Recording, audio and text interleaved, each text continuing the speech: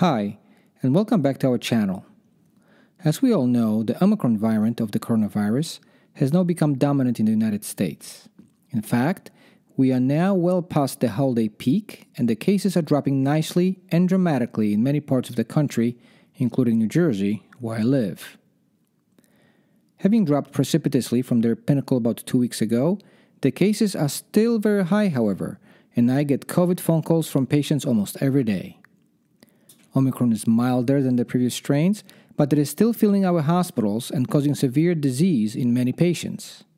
As such, I think it is important to understand what has changed with this wave, both in terms of symptoms and especially treatments at home. Compared to Delta, Omicron is far more contagious, but it usually spares the lungs, avoiding severe disease.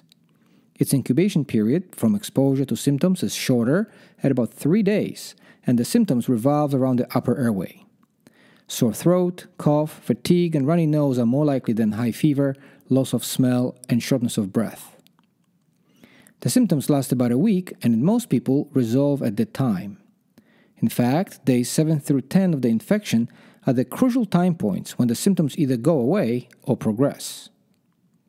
And once they progress, the mild phase of Omicron gives way to the same lung-ravaging process we have learned with Delta and before. These patients develop pneumonia that is as bad as the other variants and can progress to high oxygen requirements and the need for a ventilator.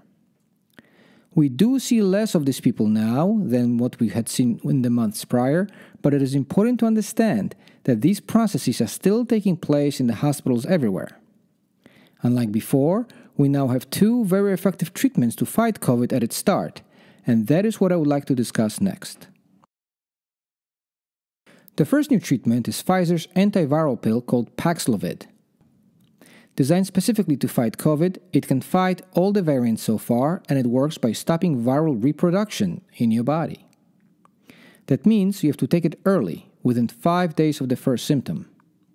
It works exceedingly well, preventing over 80% of hospitalizations in the landmark study. There is another drug from Merck called Molnupiravir, but that one is not nearly as effective, and I would avoid it unless no Paxlovid was around. The important issue with Paxlovid is that it interacts with many common medications, especially statins for cholesterol and blood thinners. As such, every patient needs to check this list, which I'll link to in the comments below, and discuss their unique situation with their doctor. Many of these drugs could be safely held for a few days, but not all, and that is why a doctor conversation is crucial here.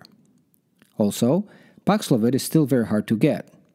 It is dispensed by the US government to specific pharmacies, the list of which can be found at this link. You can type the name of the county you live in here to get the local pharmacies that carry it. If you are calling your doctor to get the drug, do the legwork first and find out which local pharmacy has it, as your busy doctor may not have the time to play detective here. Again, you need to take the first dose within the first days of your infection. The second treatment now available, and one that we can take up to 10 days from the onset of symptoms, is an Omicron-specific antibody treatment called sotrovimab. This is very different from the previous antibodies, such as Regeneron's product, a fact that hit the news recently as the government has now stopped distributing the latter. Regeneron's antibody worked well against Delta, but has no effect on Omicron, whereas sotrovimab does very well against the new strain.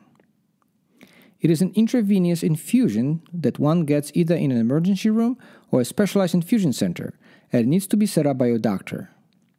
It is very effective as well, and I now have multiple patients who have praised its almost immediate positive effects on their well-being. The issues with sotrovimab are again scarcity and very strict use criteria, as described here. In general, Paxlovid should be used in a moderate to high-risk person, while sotrovimab should be reserved for the highest-risk individuals. Both of these treatments can be used in both vaccinated and unvaccinated individuals. It is a perceived risk in the setting of documented infection that determines the need for those medicines. Which brings me to the last point. As we have all seen, many vaccinated people have caught Omicron, but it is important to note that the vaccines have kept them out of the hospital. Omicron may be milder, but it is not necessarily mild. Our hospitals got hit hard with this wave in January, and many of those folk are still in the hospital. Largely, severe Omicron is the disease of the unvaccinated, so please, especially if you're over 50, overweight, hypertensive, or diabetic, vaccinate and stay away from our ER. Thank you.